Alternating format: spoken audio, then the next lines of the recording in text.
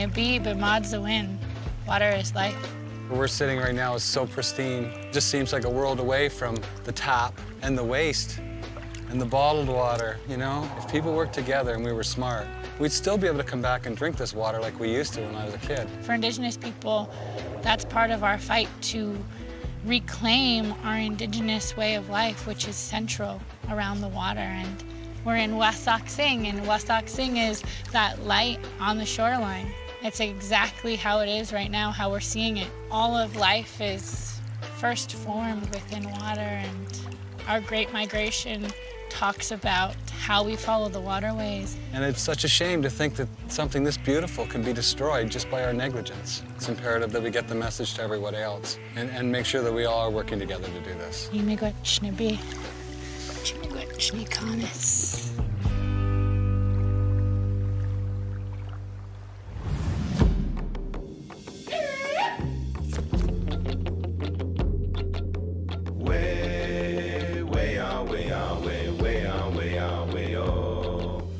My name is Chris Nargang. I am an archaeologist and artist. My grandmother was a residential school survivor who hid her true identity from our family. I am on this journey to find my truth, reconcile the past, and continue the legacy that was stolen from her.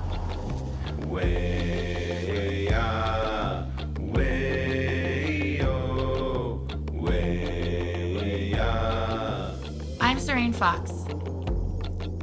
I'm Anishinaabe from Batchewana First Nation, and I belong to the Three Fires Medewin Medicine Society.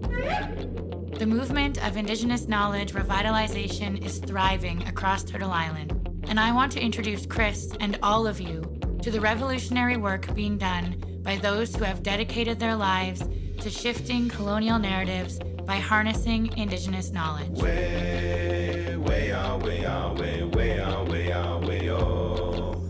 We are the future our ancestors dreamed of. Our prophecies tell us that the time is now to reclaim, rematriate, and revitalize the knowledge intended for us. This is future history.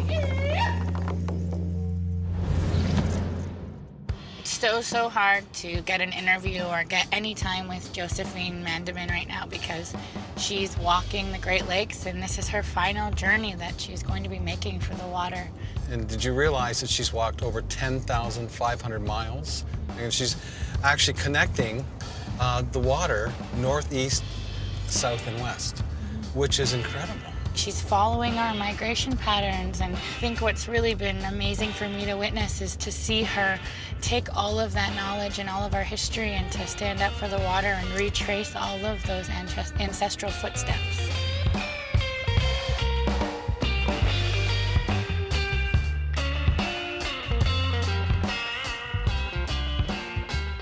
Josephine, bonjour. Hi, Josephine. Bonjour.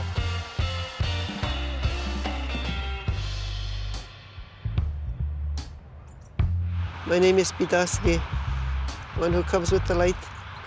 My clan is a fish clan, Wasisi. I am of the Medewin Society, 4th degree Medewin Society, Three Fires Society that I belong in. I'm also a water carrier, water protector. My English name is Josephine Mandamin. I'm originally from Manitoulin Island, but I live in Thunder Bay now. It started the year 2000, when the Grand Chief talked about the water, woman's role is water, take care of the water, and that we have to take care of water because water is life, water is alive, and that we have to, if we continue with our negligence, that's what's going to happen. What's going to happen 30 years from now, he said, an ounce of water is going to cost as much as an ounce of gold if we continue with our negligence. When he finished talking, he looked straight at me. I thought he was talking to me. He was talking to all the people there. And I thought about it for a long time. So in the year 2003, we started walking Lake Superior. Just me and this young man. I was alone with the staff and the pail. We were going to Lake Superior. That was our intent. Water can hear you. Water can hear what you're saying, what you're thinking. When I go to the lake and I put my hands in the water, I speak to it and I tell it, I love you. I want to take care of you. Because that's what Creator gave us to do. When He brought us down from the spirit world down to the physical world, our only work is to take care of our Mother the Earth. That's what we have to do. So I believe that we really need to look at the young people. They're the next generation that's going to be taking care of the waters. So you have to understand that Mother Earth is a woman too. Within her, she carries life. And so we have to understand that water is life. Water is alive. She is alive. She can hear us. She can hear what we're saying.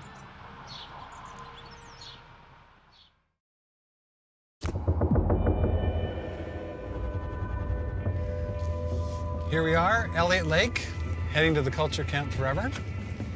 I'm quite excited about today. Me too. We get to talk with Christy Belcourt, and I'm so excited because one of the really cool things about Christy for me is that Josephine, when she started walking, a lot of people really responded to her call to action. And Christy's been one of those people who, although she's not Midewiwin, she has all of those teachings and walks with them and really puts them out in a way that made me realize that this is not just one lodge or one people's responsibility. This is everyone's responsibility, and she's really put it out there to everyone.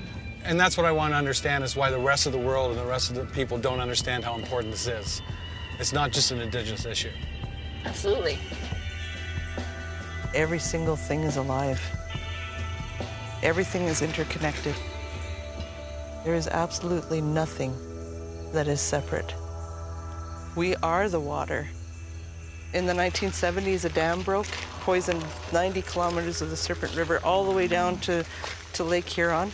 It is now the #1 source of radioactive materials into the Great Lakes is Elliott Lake. Wow. And that's, 30 kilometers from where we are. So it seems like everywhere we look, we're inundated with chemicals and poisons and pollutants. What we're seeing is that it's not the average citizens that are dirtying up their water. It's the multinational corporations. Greed is consuming the world. We're on the verge of a worldwide water revolution.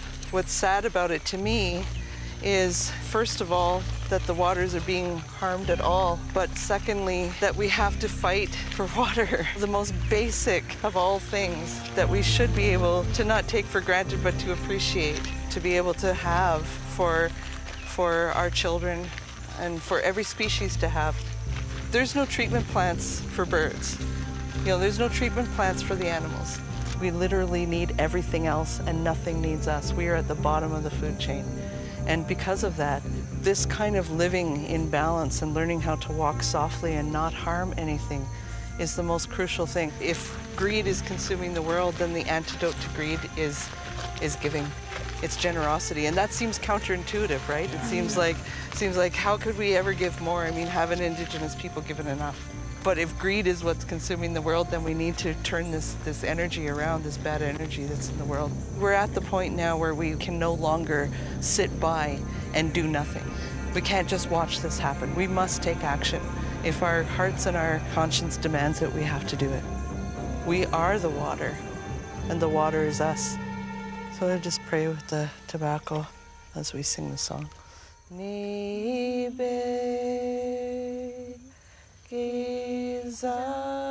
And we'll just pray that all the waters around the world can be clean, that the people will work together, that they'll be respectful to one another. The waters that are in the wombs of the babies will be clean so that the babies can be strong for the next generation of all species, not just the human species.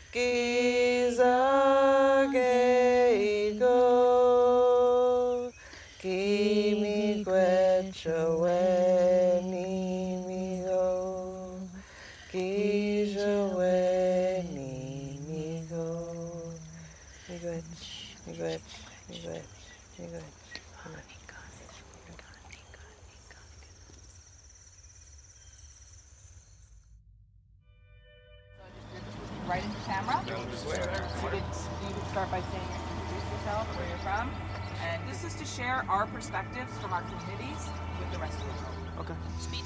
Rolling. Bojo, Kaskate Ginukwe, Nadishnakash, Mashika Nadoram, Wikwanong, Ajudana Nadonjaba, Nijo Medeo, Ogichirakwe Nandao. My Shaganash name is Patricia Shanu. I'm Ben Bicknew, and I'm a counselor for the Chippewas of Georgian Island First Nation. To us, in our culture, water's life, right? Everything revolves around water.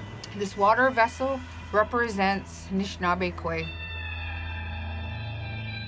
It represents the responsibility that we all have as Anishinaabe Kwe to carry water, to carry life. This water vessel was one of the first water vessels that started the water walk. This was the original vessel carried by Josephine Mandamin.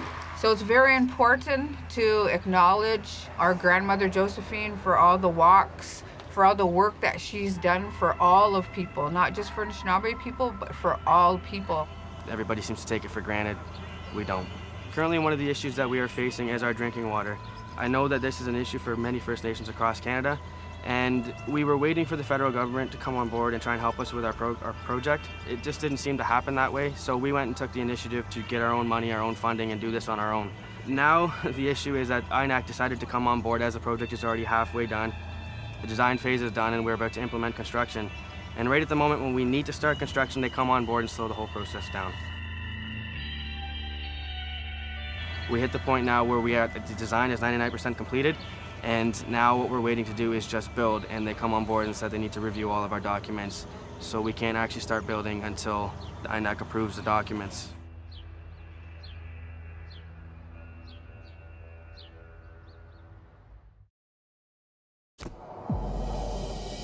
The water at the Potlatech First Nation is so dirty, people there are being told they shouldn't even wash clothes in it. There's no proper water treatment plant. The problem, unacceptably high levels of arsenic and manganese in the groundwater make it not just a boil water advisory, they can't consume it at all.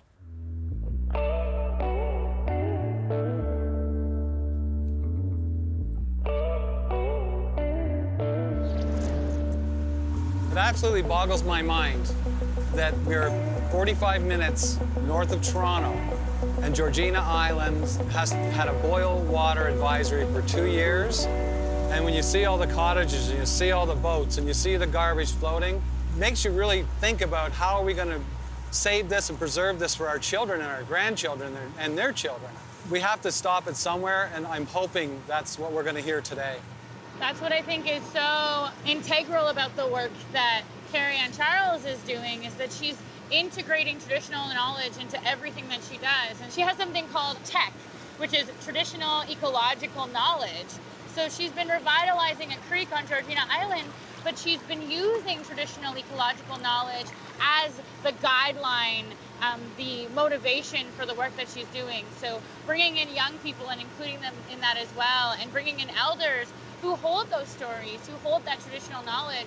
So it's not just science, it's not just environmental protection, it is the revitalization of our traditional knowledge within her community and letting that extend beyond Georgina into even more communities now. Everybody's got a story for Grady's Creek. When I was a kid, I remember, we used to be able to go in there with canoes and paddle around and spear pike. Our medicines would grow in there. Over the last 10 years, I think it would be that Gertie's was pretty much non-existent.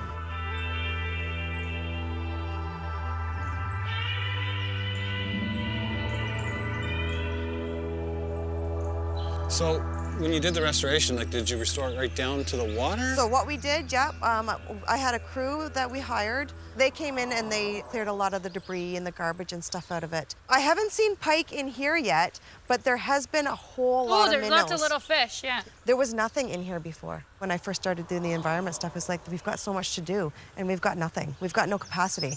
And then I take a look around, and in the province and stuff, and they've got all these organizations that do these works for free. So with the restoration, our school kids, they were brought in to help do the planting. I've got the Conservation Authority involved, and She has come over and she has taught our kids how to do ethnic and vertebrae identifications and how that relates to the water quality. They've got little test kits and stuff. They come down once a month and they are now my monitors. The kids? The kids are my monitors. We do another project that we partner with the Conservation Authority and the Ministry of Natural Resources and Forestry. We do a fish hatchery. In October, when the ministry goes out and gets the eggs for their hatcheries, they bring us 100 eggs. What kind of eggs? Trout, lake trout. There's lake trout here? There's lake trout. That's their indicator fish of the health of the lake. Like the canary in the mine. So traditional ecological knowledge, you called it TEK? TEK. TEK. What does gathering that information look like? Is it stories? Is it old pictures? How much knowledge are we talking about? It's all of the above. Okay. Growing up, we never had the opportunity to learn about our tradition and culture. It's a learning process for me that I'm really loving to be able to, as I'm learning, there's other people learning with me. We did the water teachings and we blessed the water when we did the planting down at the lakeside. How did all of that information that you gathered play into the restoration of the creek? Through our climate change project, I've got to work with the Environmental Protection Agency. They've developed this tool. It's called the Properly Functioning Condition Tool. And what they do is they go out to a stream, a wetland, an ecosystem, and they do this full assessment on it. They don't look at just the problem area, they look at everything. And they find the community members and they look for that traditional ecological knowledge. And they base their restorations on the traditional ecological knowledge that they gather from the community members. That's what I love about this project too. It's sort of marrying the Western science with the TEK. And with our projects, I say it's validating this Western science, not the opposite. It's not the other way around. So it's the truth. It's the truth. It really is. It's really the... Not set off. And I think that there is that paradigm right now of using Western modern tools like recorders, like video cameras, and going and using that is sort of, in one way, really against all of the passing down of knowledge, and a lot of elders are against it. So I think that it's an interesting shift right now because I think it is vital to take all of the tools that Western society has provided us with and actually use it to flip it on its head and gather. And I think that's where, you know, Georgina Island has really been successful. And we're just starting to get back into our culture and traditions. And it's, you know, sort of my generation and probably the younger generation, the generation under me that is bringing that back. You've brought in the elders now, you brought in the children, you brought in schools, you brought in other communities. Like, it's revitalized not just the creek, it's revitalized your community, and it's actually working outside of it. Yeah, and I think that sort of brings that back to the question about working with the other communities. When we set out to do our climate change project, we set out to develop a framework, develop something. If we're going to do something that's working well, let's develop something that so somebody else can take it and they can sort of roll it out in their community, right? Because we've developed this framework, and I'm actually now going to the second year of implementing and working with other First Nations. There's 4 other First Nations right now I'm working with. You know, we're at that generation where there's that gap because of residential schools. We've lost a lot of elders in a very short period of time, and all of that knowledge is going with them. This is why we're doing this, and this is how we're doing it because we want to be able to have that information to pass down to future generations. I love my community, and I do the things that I do because it's my community. And I have kids, and I'm going to have grandkids. I want them to be able to play in the creek like I played in the creek. The water is everything to us.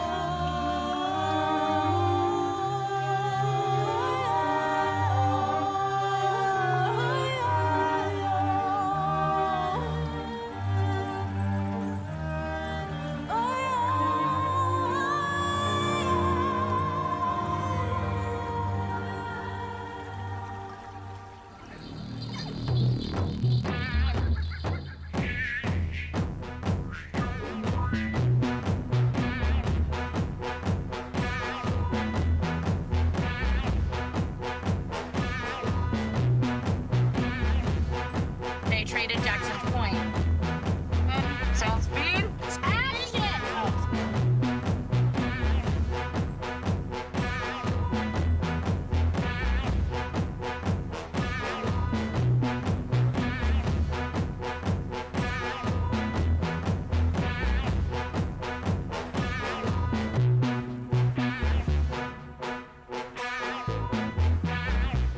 You know, as we've gone through this journey, that made me realize that water is actually spirit, and we need to speak to and offer ourselves to protect the water. Before I started this journey, I never knew who you were. I never knew that you were that close to me. I never knew that you were in my spirit. I want to say Chi-miigwech for this journey that has brought me to the realization that we really are one in spirit and in body. Miigwech. All right, it's been too long. What? Well, it's just so beautiful. I can no longer talk to the water without going in the lake.